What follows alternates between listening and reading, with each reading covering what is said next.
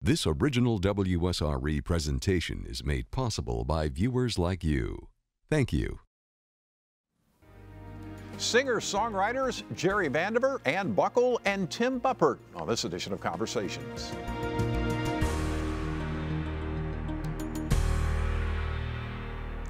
We welcome to our program three Music City industry veterans. Jerry Vandiver has written hit songs for classic country artists like Gene Watson, as well as modern-day hitmakers like Tim McGraw. Besides writing and performing, he helps aspiring songwriters through his songwriting workshops and a workbook he and his wife Gracie co-wrote together, entitled Your First Cut, a step-by-step guide to getting there. Despite being related to one of country music's most traditional families, the Carter family, Ann Buckle's path to Music City has been anything but traditional.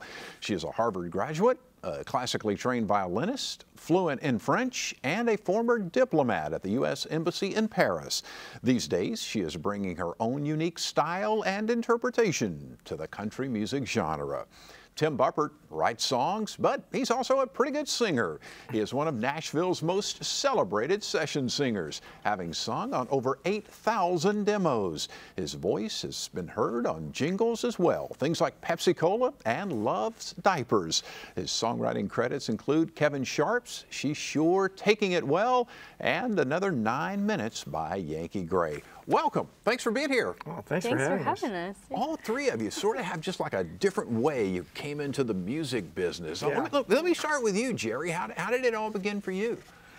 Well, it all started for me when I was actually a school teacher in Kansas City, Missouri, my hometown, and I was playing songs for my kids as part of a lesson plan, and I finally said, you know, I don't want to do just playing songs for kids, and started making treks to some music centers, both LA and Nashville, and after a couple of years, I decided Nashville was it for me, so I just packed up my stuff and moved here and dove in the deep end. Wow. Yeah.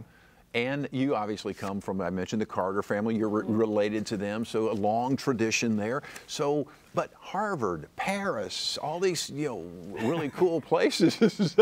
How did you get back to Nashville?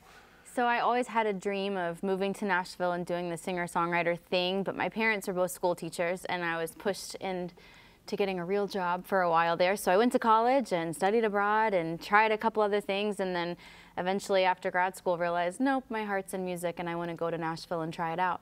Yeah. How about you, Tim? Well, I started at a real young age playing drums. So I was always a singing drummer till I was like almost 30 years old when I realized that that was kind of the top of that level, so I didn't want to get a real job, so I decided I'd try songwriting. It seemed like a regular thing, a daytime thing, and so I moved to Nashville like these guys and just figured it out, you know, day by day. I mentioned you were a session singer. Yeah. Explain what a session singer is. Well, I didn't know that sort of thing existed until I moved to Nashville. I thought you were either like a country music star or you played in bars. That's all I knew. And so I moved to Nashville and started playing my songs in songwriter clubs. And somebody asked me if I would sing a songwriter demo, and once they explained to me what that was, I said, yeah, sure. And so I didn't realize there's a whole bunch of people in Nashville that's their sole job, is being a studio singer, player, whatever. And fast forward to now, I've sung like you said, 8,000. Wow. And you just, you know, they give you a work tape. I used to get cassette tapes back in the day. And you learn it, you go in the studio and you sing it, and then they pitch it around town, try to get it recorded. Okay. So you're really an integral part of it because, I mean, I guess your interpretation of it or how you sing it may make a difference of where the song gets recorded, huh? I like to think they couldn't do it without me, but it's not true. It's really not true. But sometimes, you know, there have been a couple of songs.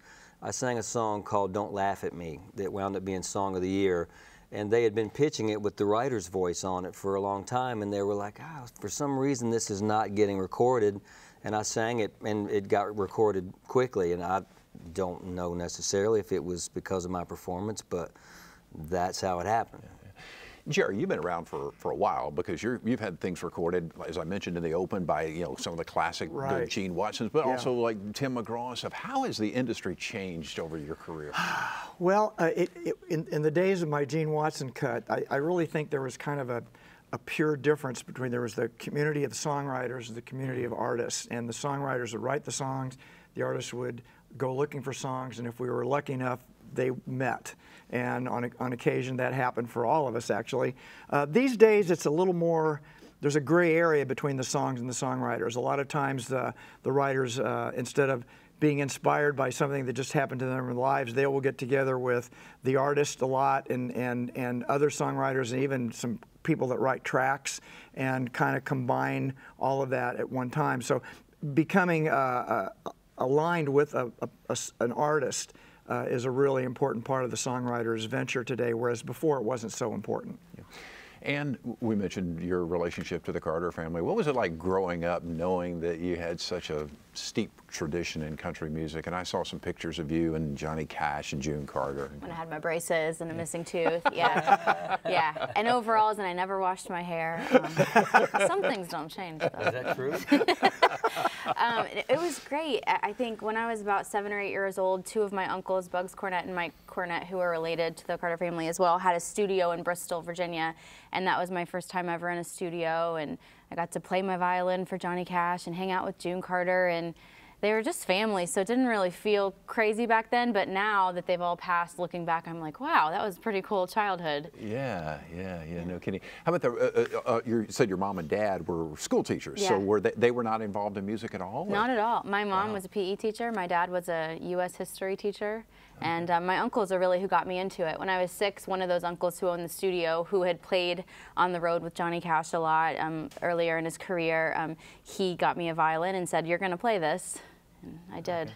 And you're classically trained in the violin. Yeah, because my mom, who knew nothing about music, just signed me up for lessons in our hometown of Fayetteville, Georgia, and yeah. Has that helped you, you think, Absolutely. overall? It has, and I think I went to school for music in undergrad and also political science, but the music training has helped me become a smarter songwriter, and I can choose chords that are a little more out of the ordinary and create string arrangements for tracks, and I think I really appreciate it now the more that I become a producer myself. Right. I've asked this question to probably almost every songwriter I've interviewed, and I've interviewed a lot of them over the years. So I'm just curious, for you guys, and to get all three of you to answer this question, how do you go about writing a song? Is it a mechanical business? Okay, I'm going to sit down at 9 o'clock in the morning, I'm going to write some songs, or is it I'm knocking back a couple of drinks or whatever, and I'm all of a sudden inspired, or a little of both? The answer to that question is yes. Yes. Yeah. All the above, right? Yeah, it really is. Yeah. It really is. I mean, it's kind of funny. I have feelings for my friends here too, but song ideas constantly bombard me, no matter where I am or what I'm doing. And if I'm lucky enough to write them down or put them in the phone now these days and come back with them, you know, it's really, it all begins with the idea and how you want to. Then you start thinking about how you want that idea to unfold, both lyrically and musically. One of the most popular questions we get all the time is, what comes first, lyrics or music? Right. And again, the answer is both. You know, and they come together for me and meld together. But it really starts with the idea, which constantly is around us everywhere. Right. Yeah, I don't know if that How about helps. you, Ann? Same way? Same way, and sometimes a song takes 20 minutes to write. Yeah. It just pours out of you. I have a song I've been working on for a year now, and it's still not right. So there's really no formula for most people, I think.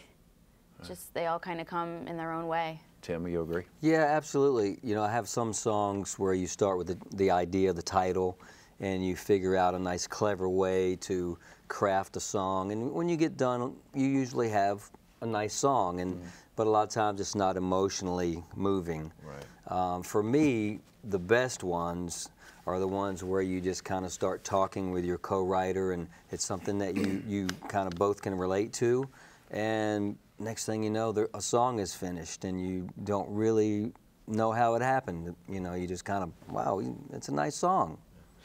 I want each of you to play a song for us that you've written, and I told Jerry, I said, I'm going to, you know, Tim McGraw gets all the headlines and people talk about him in the modern day, but I go back a few years, and I was a big fan of Gene Watson, who I thought was a great singer, and of course you wrote a great song for him. Tell us the story, and then I want you to play it. Well, when I set out to write that song, first of all, I had never had a song recorded as a songwriter. I'd been in town about 4 years, and I was hitting the streets hard, and but I had just recently had my heart broken, And it was a weekend, and I was feeling sorry for myself, but then I said, don't waste this weekend on the blues, you know, do something with yourself. And so I wrote a song called Don't Waste It on the Blues, but it was pretty self-indulgent.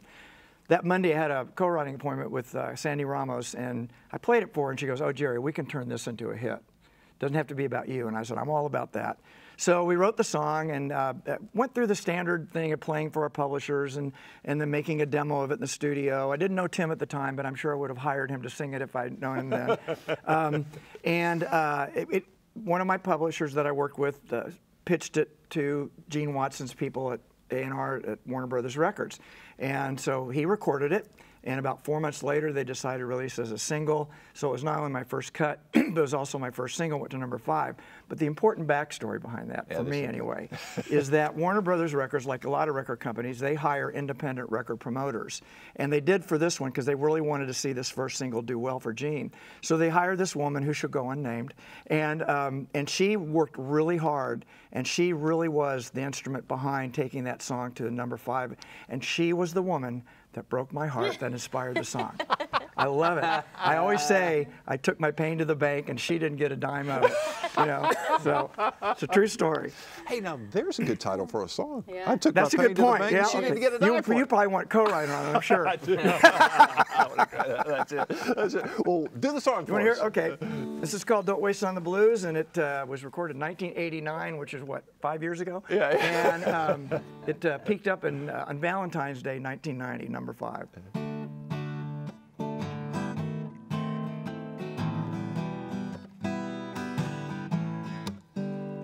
I know there's nothing worse than a bad goodbye. And you think you'll feel better if you have a good cry. But save those tears for tomorrow when there's nothing better to do. It's a beautiful night. Don't waste it on the blues.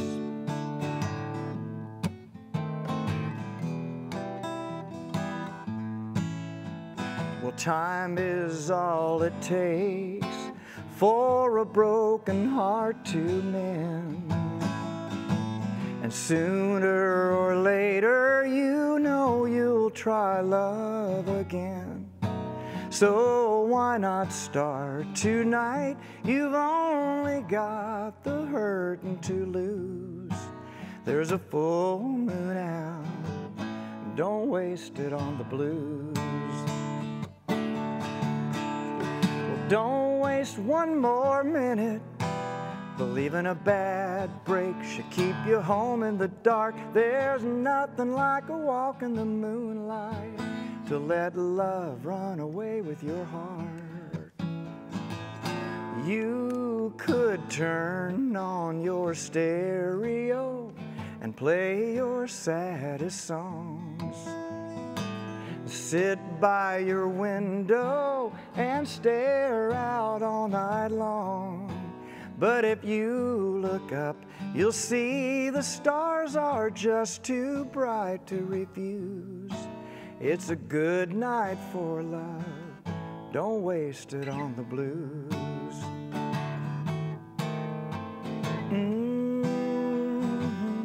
Don't waste it on the blues. Awesome. Great job. Thank Great you. Job. Great job. Gene Watson recorded that song. Wonderful singer. Yeah, he's amazing country singer. singer. They call him the singer, I think. They do. That's Yep, right. Yep. That's a good point. I know more about that than You you do. thought. I'm impressed. And tell me about the song you're going to do for us. It's entitled, where did I go? Moonrise, right? Yes. So I released this song last year in 2017 as my first single of a new project in which I go by Wildwood. So I wanted to pay homage to my family, and they had a song called The Wildwood Flower, and so all my new stuff is not Ann Buckle, but Wildwood. Okay, let's hear it. So here's Moonrise.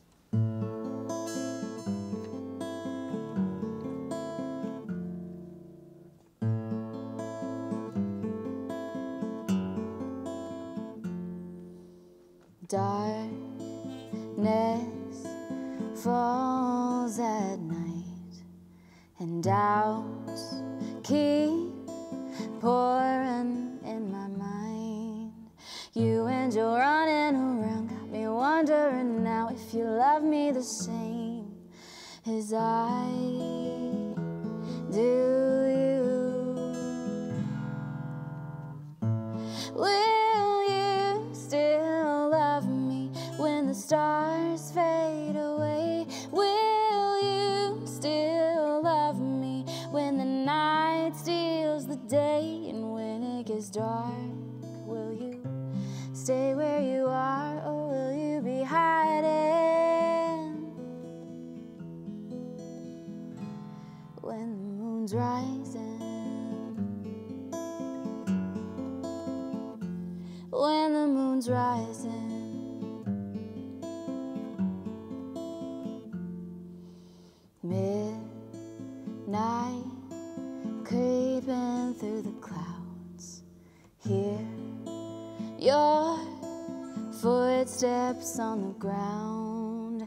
I'm hanging on to the hope that you're not gonna go, and you'll wait here with me as I will you.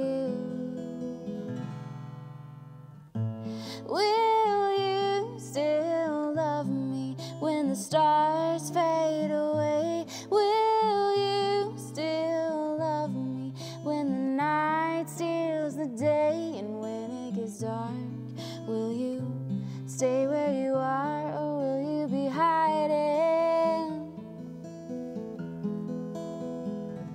when the moon's rising? When the moon's rising, when the moon's rising. Yeah. All right, very, very nice. There you go. That's great. I'd stay with her with that. Yeah. Yeah. It's hard not to close your eyes when that song Yeah. plays. Yeah. It's beautiful.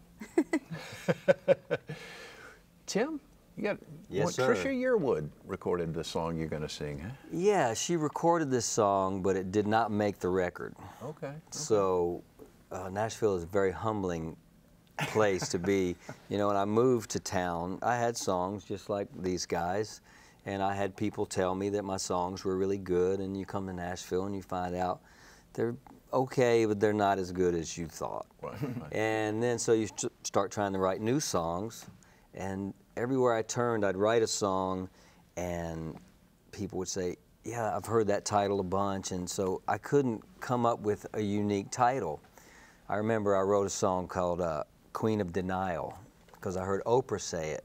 Somebody was the Queen of Denial. Yeah. And I took it to a publisher, and they pull out a CD, and they go, oh yeah, that's on the Pam Tillis album. I'm like, you gotta be, and they wrote it way better than I did. So I had a goal to write a song that I knew no one could possibly have written the title. So it came to me to write a song based on your word problems in school. Mm-hmm. So my concept was, if a train left for Memphis, you got this couple, you got a person that's in, say, Nashville, and this woman is in Memphis, and her love is decreasing at a certain rate. He's got to figure out how fast, and you get the idea. So I wrote a whole verse and took it to some songwriters, and they were like, you know, I really like that, but I feel like I need a calculator because it had all these figures, and so they straightened me out, and we fixed it up, and we wrote it, and Trisha Yearwood recorded it. Like I said, it didn't make her record, but it's been recorded by 7 or 8 other people that not as popular as Trisha Yearwood. But so it goes like this. I won't play the whole thing, but you'll get the idea.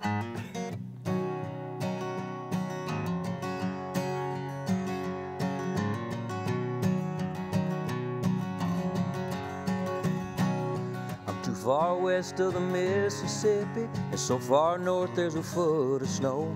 How I wish you could be here with me. I didn't want to, but I had to go. I got the feeling when I hung up that you miss me less and less. Long distance loving ain't enough, so I guess the question is, if a train left from Memphis at 4 in the morning with 90 miles an hour be fast enough, with 2,000 miles and 6 states to cover, would you still be waiting up? If a train left from Memphis, would it be too late for us?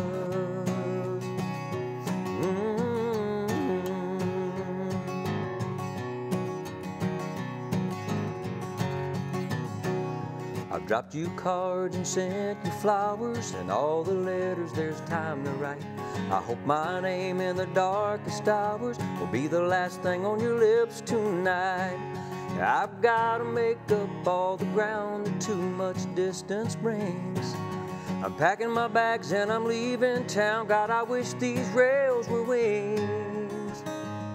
If a train left from Memphis at 4 in the morning, would 90 miles an hour be fast enough? With 2,000 miles and 6 states to cover, would you still be waiting up? If a train left from Memphis, would it be too late for us? If a train left from Memphis, would it be too late for us? Whoa.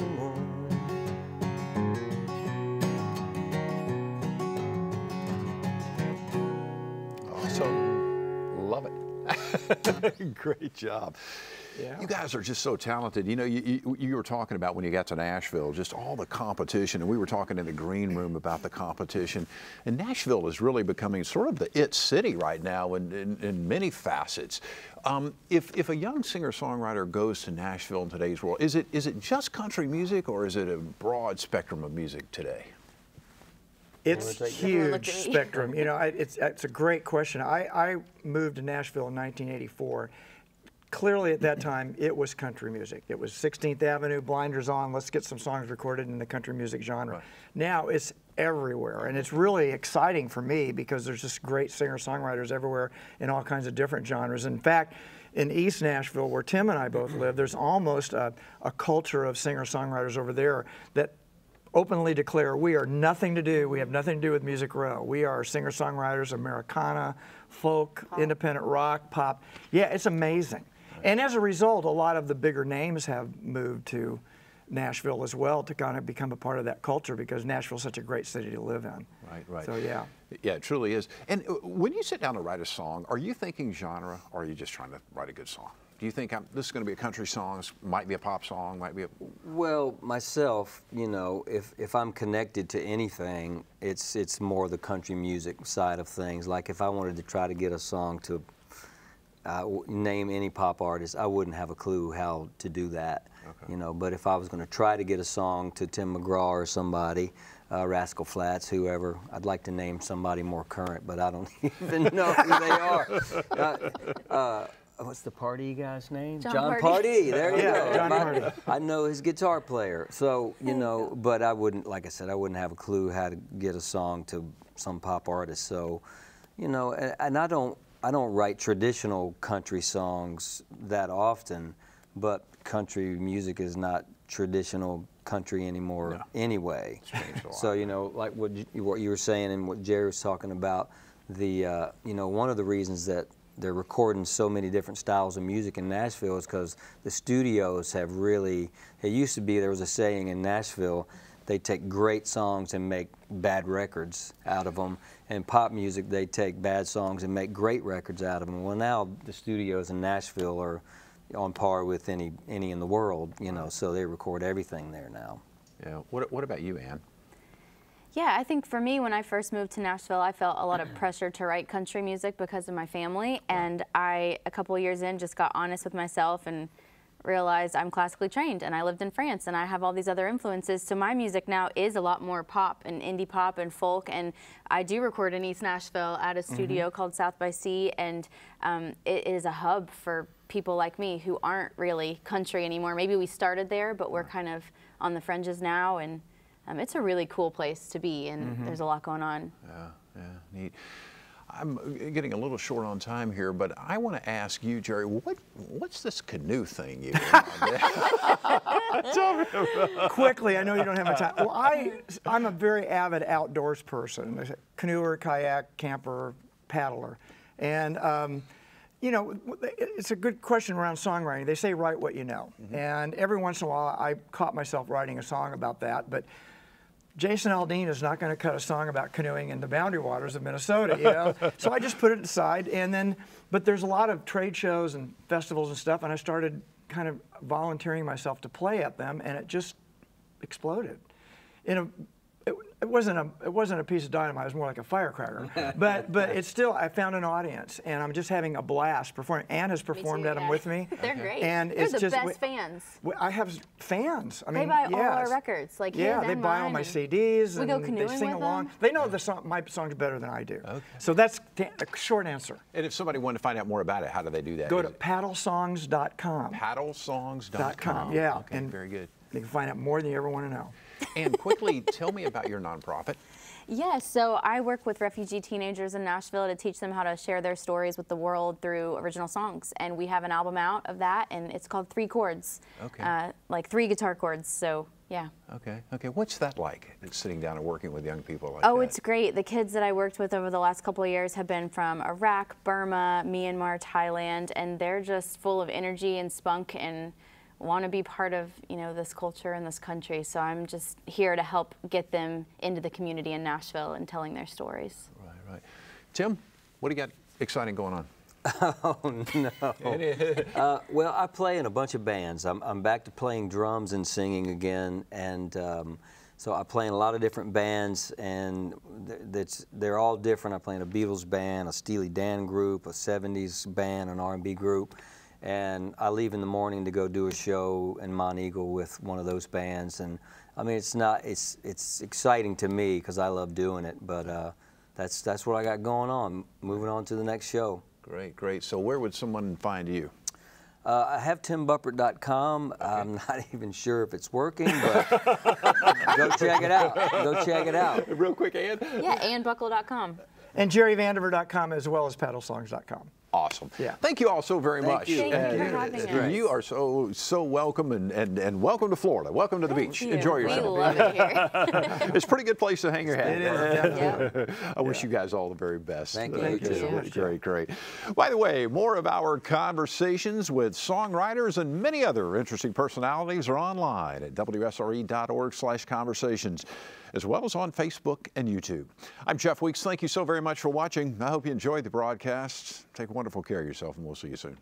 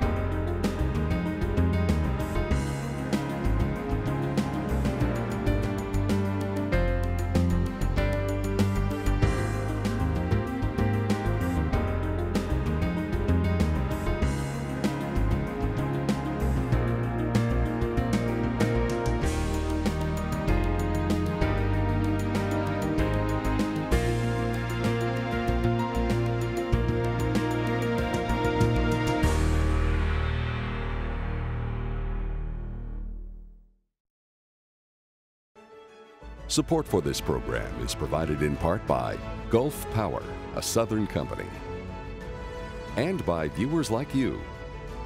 Thank you.